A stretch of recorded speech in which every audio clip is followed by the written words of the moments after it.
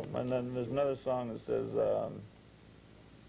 you can talk about your lovers and your backdoor pimps. You can talk about them Hollywood fags. If you want to know the baddest motherfucker in the world, then I'm the greatest lover alive. Now, Jackie Onassis was a snuff queen for me before she ever got rich.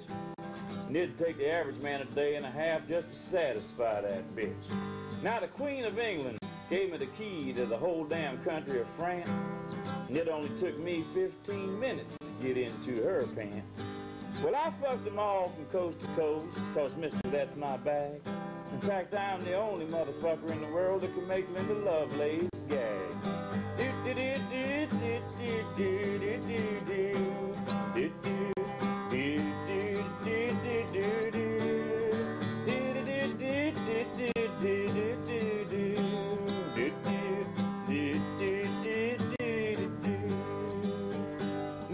My dick's so goddamn big, it's just that I know how to use it. And I'll never let no nickel-dime whore ever get the chance to abuse it. They can suck it for hours and hours on end, but I'll still be in control. And I won't come till I want to come, cause that's my jelly roll. Now let me tell you about them women, friend. I've had them try to wear me down.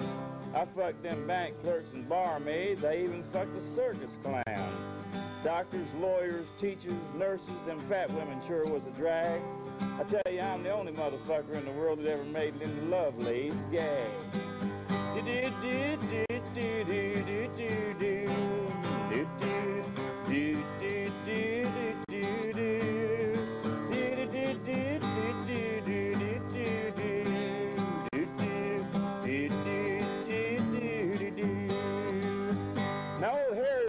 Fell apart at the seams when he saw me fuck that whore.